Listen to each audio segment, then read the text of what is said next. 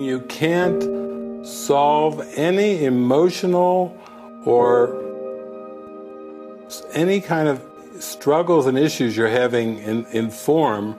You can't solve them in the form. You have to choose the right mind. You have to choose to be in alignment with God. God is not the creator of problems, so the right mind would simply be a reflection of that love and oneness that calmly forgives and looks upon the world with quiet eyes. It looks upon the world in stillness. It judges not. That's what the right mind is. It's just pure stillness and non-judgment.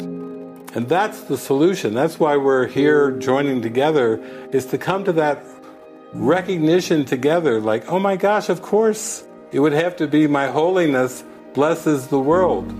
My holiness answers every seeming problem of this world. My holiness is how I am the light of the world. It brings holiness to all other minds. Through my forgiveness, my holiness blesses and brings holiness to every mind.